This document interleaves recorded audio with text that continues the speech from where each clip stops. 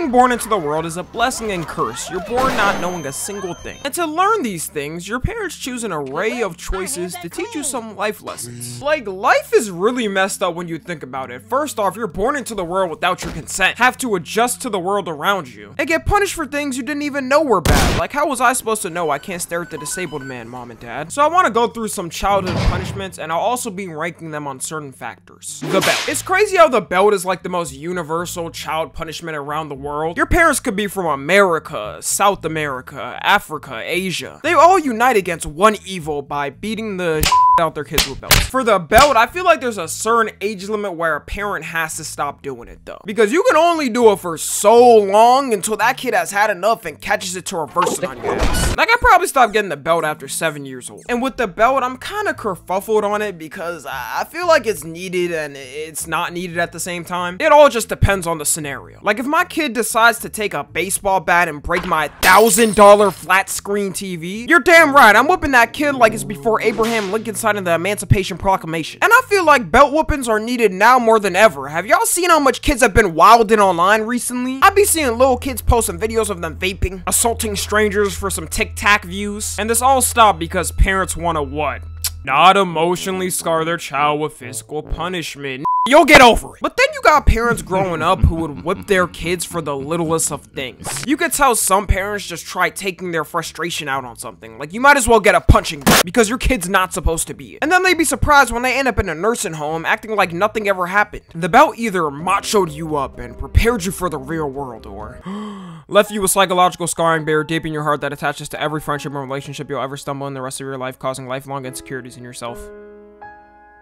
Probably the second one for most people. Effectiveness, 8 out of 10. Psychological scarring, 100 out of 10. Yelling. Now, a lot of people consider getting yelled at as a kid is at least better than getting whooped. But I don't know how controversial this is. I feel like it's worse most times. As a kid, I barely remember the times I was whooped because it was so long ago, more than the times I was yelled at for doing something wrong. And the worst part is, you know you can't talk back, so you just gotta pace back and forth in your room, thinking of all the shit you say, but you can't say it because you know if you talk back, then you're getting the belt. And even when you did slightly talk back or try to at least tell them your point, they're gonna go, oh, you talking back now? Like, yes, you're yelling at me. Was I supposed to just let it happen and not say my point? One thing I'm glad my parents never did though was yell at me in public. When I see a parent doing that, it'd be so embarrassing to me. Do you feel no shame? And that's what they do in public. If I see a parent doing that, I can tell that child is definitely getting abused. CPS will be called to that home shortly. The worst feeling though was getting yelled at for something you never did. That's when I really learned what a false accusation is. Then when they realized their mistake, you never got an apology and had to take it on the chin. Ooh, that would have me heated. Effectiveness, 9 out of 10. Psychological scarring, 10 out of 10.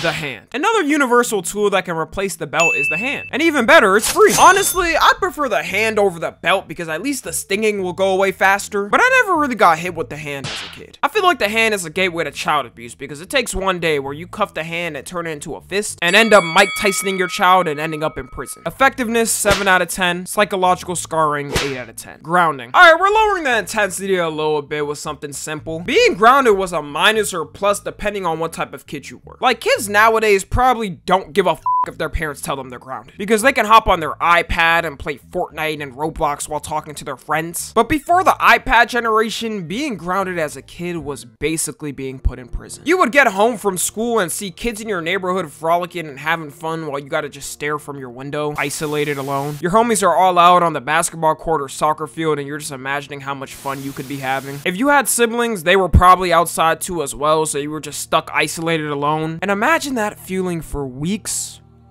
or months. Not fun. Effectiveness, 9 out of 10. Psychological scarring, 10 out of 10. Timeouts. Timeouts gotta be the weakest punishment of all time. Like, out of all things you're gonna do to me, all I gotta do is sit in that corner for 30 minutes? I'll gladly take it over any of the punishments before this. The only time timeouts were embarrassing is when you got them in school. Not only are you getting embarrassed in front of your homies, but also the host. What if my crush was there? And I guarantee they're gonna remember that moment up until graduation, so bye-bye to any chance you had. And now that I'm older and bolder and graduated, I can finally say it. F you, Miss Harris. With your dirty ass lips, I make double what you make now. I'll put your ass in timeout.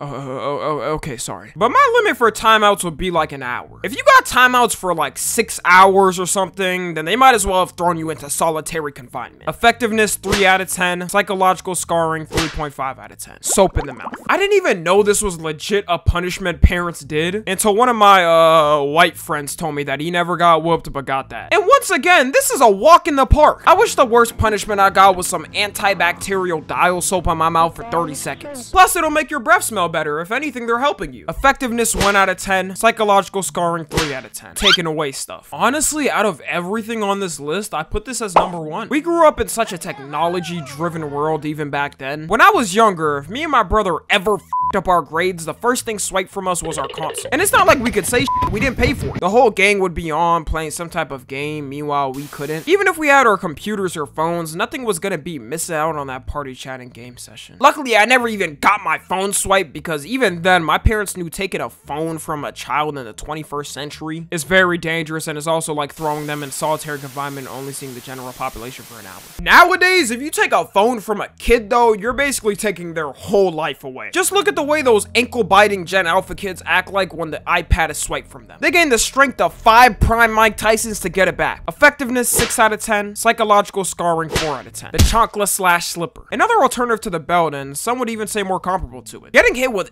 any slipper was way more dangerous because it could pop out at any time. The device is portable and can be used in any time of anger. Like, you could legit be running away and they throw that with 100% accuracy. It's like they got trained by military snipers on how to be the most accurate. And if you're Hispanic, there's about a 99.9% chance this was probably used more than the belt. Effectiveness, 7.5 out of 10. Psychological scarring, 8 out of 10. Spanking. Spanking is another one of those universal punishments that the whole world does. If you weren't getting the belt, you were getting spanked. If you weren't getting spanked, you were getting the belt. If your parents were really f***ed up, you got both. Maybe even everything combined before this. I feel like I didn't know a lot of kids that were spanked as their punishment, even though it's one of the most common punishments. I also feel you could recover from a spanking faster than getting hit with the belt. And it's always been weird to me how schools in America used to let teachers spank kids. As a matter of fact, it's not even illegal in all states. It's still allowed in 19 states. If I send my child to school and they come back telling me they got paddled, that teacher's getting paddled by me next. And trust me, I won't make it enjoyable. I'm thinking of all the times a teacher f***ed me over in class and imagining if they had the power to paddle me for that bullshit. And imagine if you got beef with one of the teachers and they paddle your child as revenge. What can you even do to stop them? And when Gen Z becomes teachers,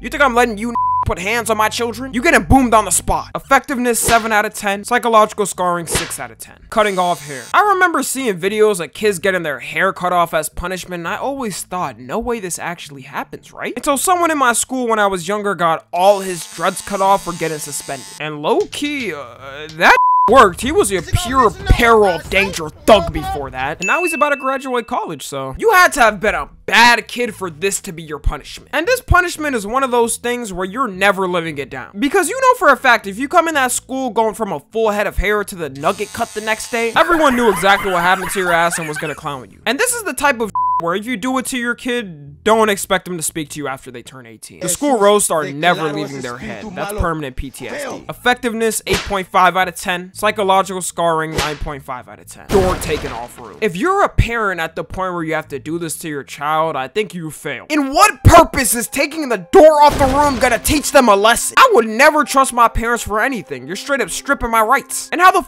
would I even change? In the bathroom? Or is the door taken off that too? I don't know any kids that this happened to personally, but if you're watching this and it did, then I hope you're holding up. Effectiveness, 6 out of 10. Psychological scarring, 8 out of 10. Kicked out the house. If you got kicked out the house, then it had to have been for some absolute heinous you did. Like, this one is way too dangerous to risk. I don't even know how you could do this as a parent. If it's like for 30 minutes or an hour, I could hear it out. But if you're kicking your child out for days, then are you not worried they're gonna, get kidnapped or something? Or you're gonna get charged with child neglect? And how old are we talking? Because I couldn't see you doing this to a kid below the age of 13. The world is way too dangerous to be doing this nowadays. There's no world where I'm ever doing this to my kid. Effectiveness, 6 out of 10. Psychological scarring, 8 out of 10. And last, studying. Come to think of it, this is more of a benefit than punishment. I kind of wish I got this a lot, because when I finally started to realize that adults weren't these almighty beings that can manage themselves responsibly and everybody has no clue what they're doing, this knowledge could have helped me worlds ahead of people. The average person's reading comprehension due to massive compounding of attention span, soul-sucking content is now equivalent to an acorn. And don't get me started on math to tic-tacs. I'm very much cooked on this too. I'm one of those people that needs a calculator to add single digits. I might just be spent. Effectiveness 7 out of 10. Psychological scarring 2 out of 10. So yeah, I'm gonna end it right there. Let me know the worst punishment that happened to y'all. Follow me on Twitter, Instagram, and TikTok. As always, I love you guys consensually. And until next time,